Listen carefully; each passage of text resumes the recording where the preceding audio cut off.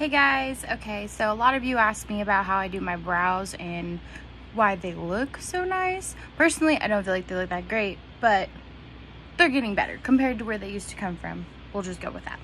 So some of the products that I've recently been using is this Chilla Clear Brow Gel. I mean, everybody has their preference, but I've had this for a while, so I thought I would try it, and I've been using it every day, and for the most part, I absolutely love it.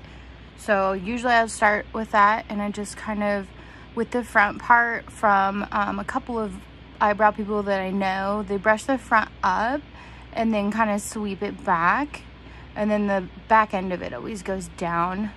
Otherwise you have nice hairs sticking straight out. Granted, I have not gotten my eyebrows tweezed, waxed, or anything in so long. I've just been like trimming them kind of to maintain a little bit of it, but they're not that great. So working on it, they were better when I was in Reno. So here I just kind of brush through the gel with, I have the Benefit brush, the eyebrow brush, where it's a spoolie on one side and like the angled on the other.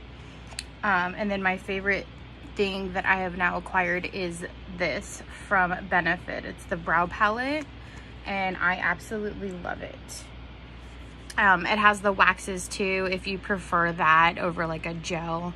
I don't personally, and I haven't had time to really play around with them, but they have it in there, so it's like a one-stop shop, and it comes with brushes. I just don't have them in there. And then I just kind of start in the front at the bottom and just brush it as I go. I don't really know, everybody has like a different starting point. A lot of people start in the back. I don't know, I start in like the front, I guess, and then work my way to the middle to the back. But you'll find your own groove. If you want to start in the front, start in the front. If you want to start in the back, start in the back. And then you just kind of try and follow the curvature of your eyebrow. And then as you going, you know, you're gonna get product on your face, so just kind of brush it, you know, lightly. You don't have to like forcefully drag it through your eyebrow, because you have that gel that it's clinging to, or if you like wax better, then you could use that. So that's just kind of what I do.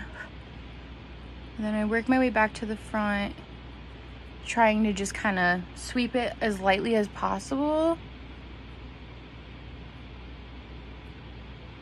And my eyebrows never look the same, but they're supposed to be sisters, not twins.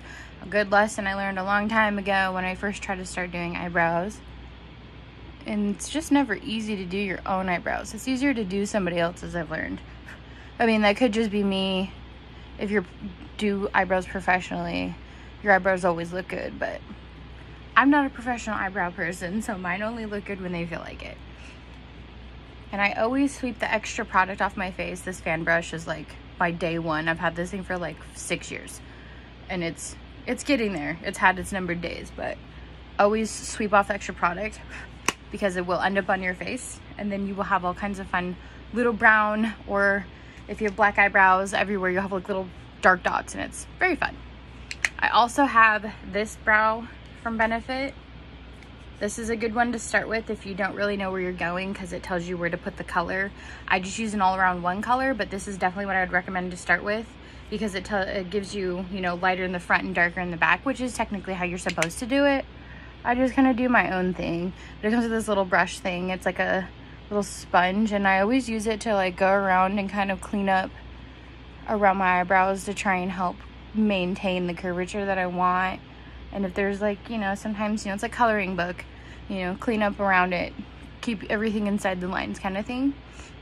And then, you know, I try and check them. You see how they're a little different, so I try and keep them as close as possible, but it's not very easy, because again, they're supposed to be sisters, not twins.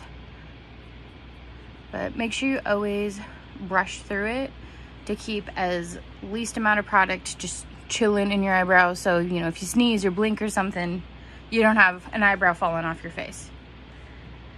So that's basically all I do for my eyebrows. You know, I just try and keep them as close as possible.